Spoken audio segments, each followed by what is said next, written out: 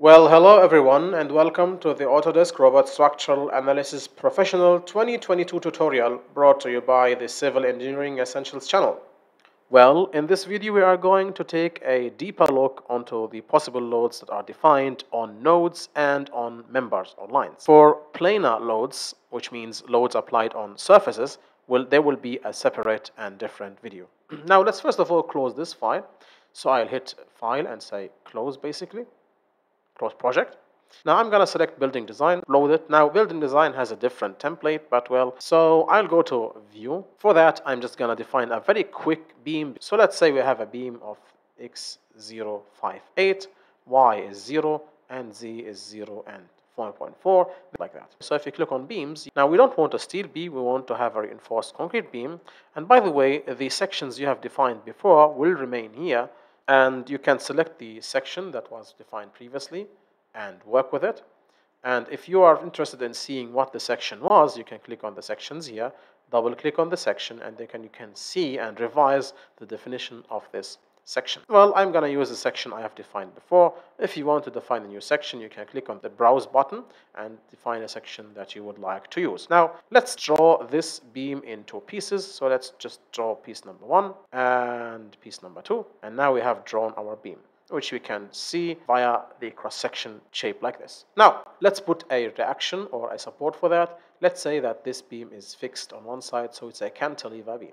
Now we have fixed the beam, and now let's apply a load case. You click on the load toolbar. You can see that there are all kinds of loads that you can define. There are nodal loads, member loads, surface load, and self-weight or masses. Now you can actually define self-weights and remove self-weights from this. If it doesn't get removed using this command, there is a different trick to remove self-weights. Now, there are nodal forces, there are member forces, and surface forces. So if you click on nodal force, as the name suggests, it's a force on a node. So basically, you can click on a node and apply those forces. The forces you see here, X, Y, and Z, as well as moment X, moment Y, and moment Z, are in the global axis. Each member has a set of local axis and a set of global axis. For the beam now, you can see that the local axis and the global axis coincide. This is not always the case, but in this example, it is the case. Let's say we want a force in X that is 5, a force in Y that is 3, and the force in Z that's -10. If you add this, simply select your node by clicking on it.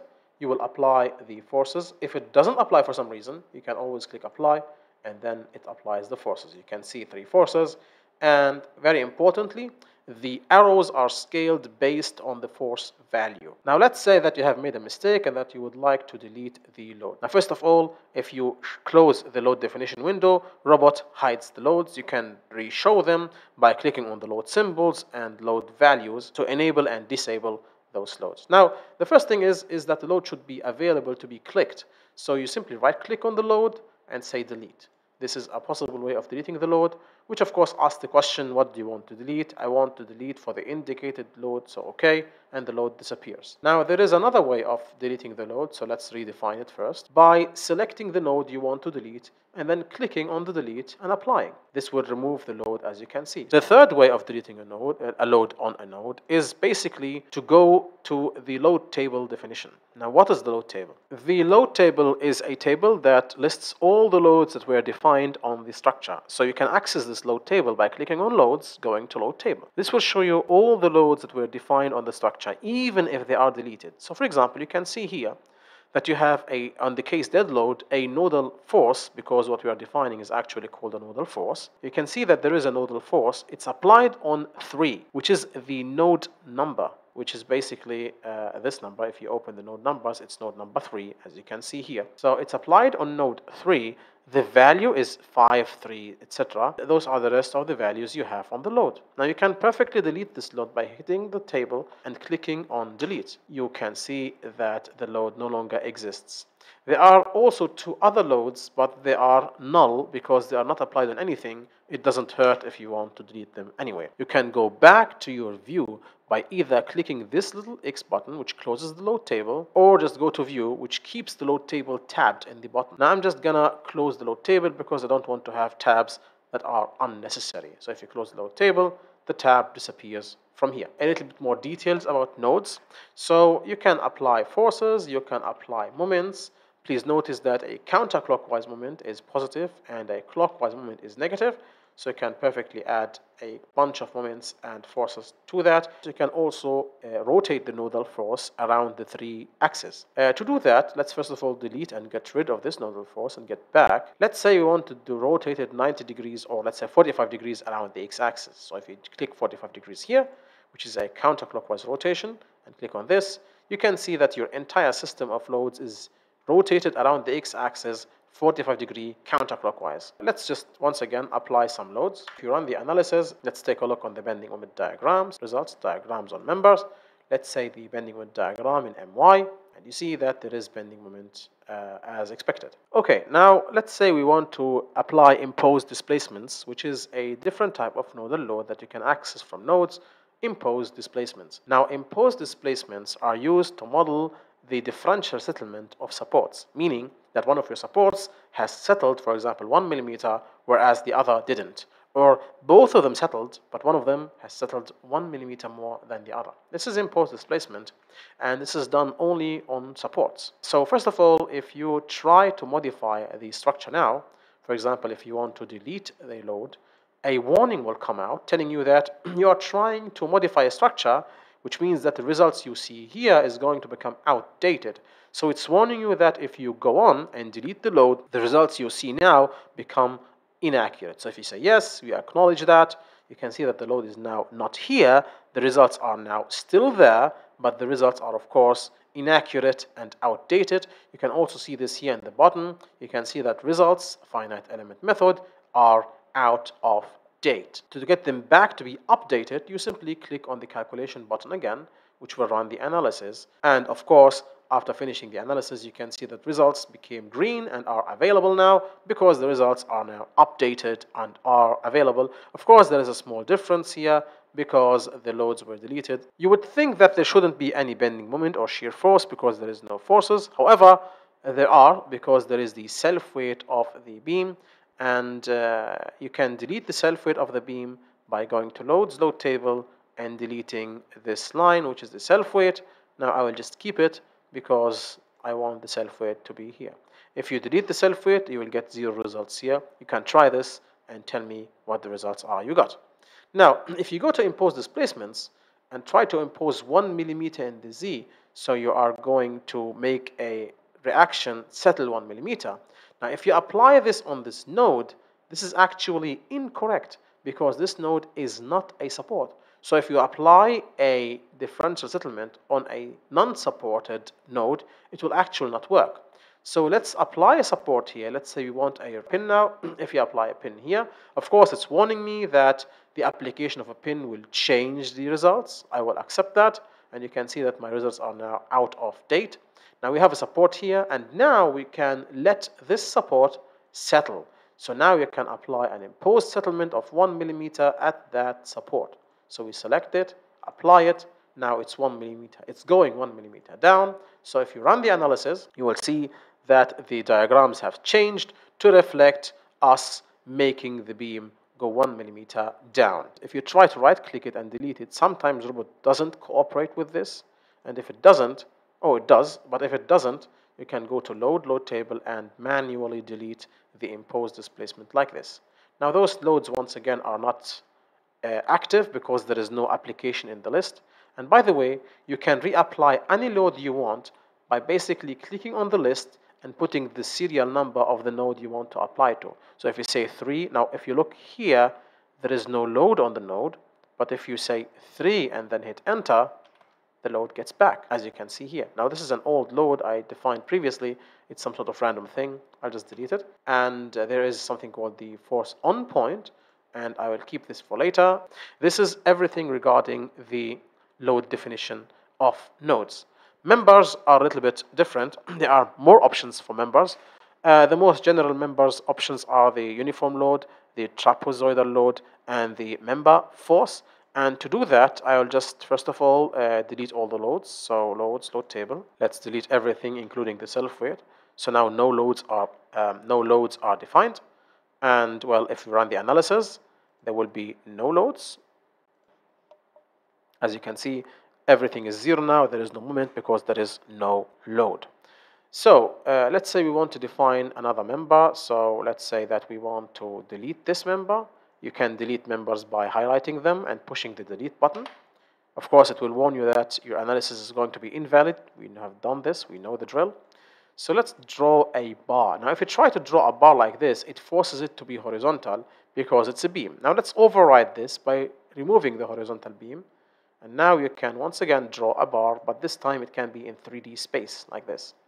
So we have this sort of strange beam, and the reason is I want to explain the local axis here. You can see that each beam has those three little arrows, X, Y, and Z, green, blue, and red, and they are different from the global axis. For example, if you go to front, it's obviously that the axes here are different than your global axis, which means the beam has its own axis or own local axis system. This gets very important because the results that you show in the diagrams for members are actually in the local axis system.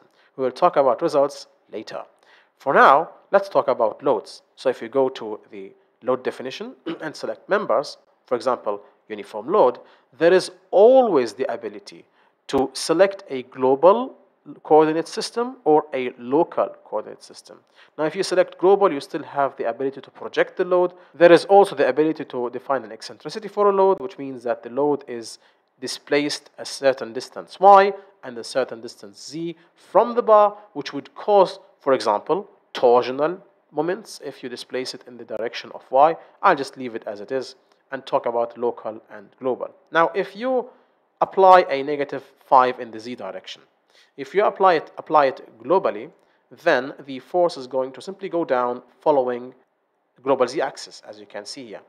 And if you click on this one, it will go down following the global z-axis. You can see that there is obviously a difference between the local z-axis, the z-axis of the member, and the global z-axis, the z-axis of the structure. And the load follows the global z-axis because we are told it to follow the global z-axis. And here, both local and global are the same, so the load actually follows the global z-axis. However, there is no difference because both axes are the same. Let's say that we want to delete this, so let's get rid of it. Now you can get rid of it by, for example, clicking on the member like this and just putting X. I think that's the wrong member, so let's reselect it. Okay, clicking X, saying apply. So now the load is no longer here. If you select a uniform load now, you can select local, and this time it will define in Z, but the Z now is the local Z, and you can see that the force follows the local Z-axis, not the global Z-axis. So those are two coordinate axes you can use to define the loads. Now please don't be bothered by those numbers because those are results that are out of date. If you want to have the correct results, you run the analysis, which will cause you to have a cantilever-like bending moment. It seems the values are not visible. That is because the scaling is incorrect. I will just click normalize and I will discuss this in another video. Regardless, those are local and global coordinates using a uniform load, which means the load is the same on every point on the beam. You can rotate the load similarly to what we have done in the nodal force. Please refer to that section for more details. The next load that will be covered is the trapezoidal load. So if you click on loads, on member loads, trapezoidal load, you can define any trapezoidal load you would like to have. You can define a trapezoid with 2 points, 3 points, and 4 points. You can see that the table gets larger accordingly the more points you choose. Let's say 2 points. The direction of the load will be in Z.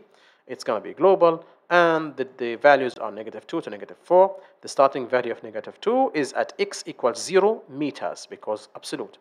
And the ending value of -4 is at x equals 1 meters because absolute. Absolute means absolute distances. Relative means that the distance is relative to the length. So half length, quarter length, 33% of length, and so on.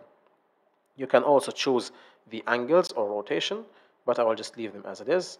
You click add, but, well, the question is, who determines what the start and end is? Because those are measured from the start, 0 to 1.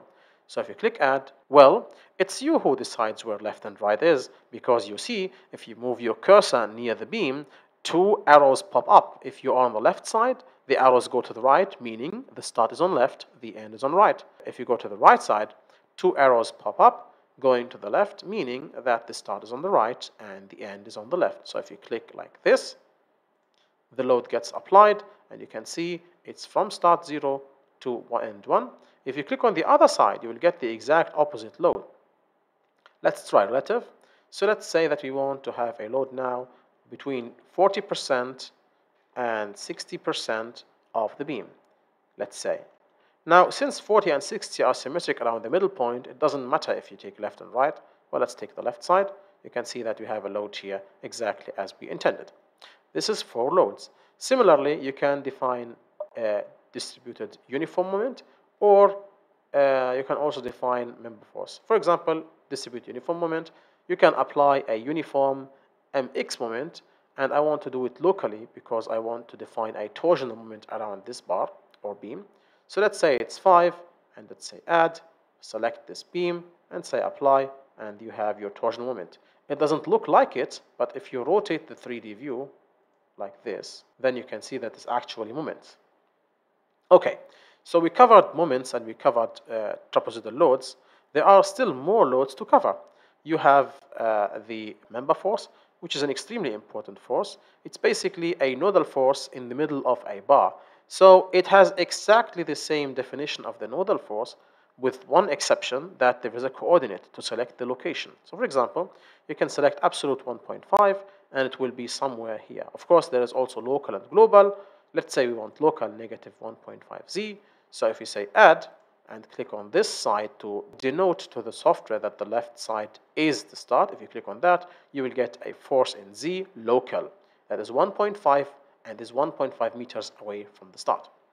There is also a change in length if you want, because change in length can cause stresses if it is prohibited. So if you want to change the length, basically you click here, you simply say what the change in length is. It could be a percentage, it could be an absolute value of meters or millimeters. You add it and apply it to a bar. There is also the difference in temperature. In this case, please double check before everything. Please double check your materials and double check in the material characteristics the alpha, or basically the thermal expansion coefficient, because this is what controls what the thermal stress or thermal force could do. There is also planar load, but we will leave this for later. This simulates as if there is a plane that defines the loads on the bars. However, I will explain this later when we talk about shells and planes. And that's it. That's all the possible load definitions you can do on nodes and bars in Autodesk Robot. I hope that you enjoyed the video. If you have enjoyed the video, please like, share, and subscribe. This is the Civil Engineering Essentials channel, and we will see you in future videos.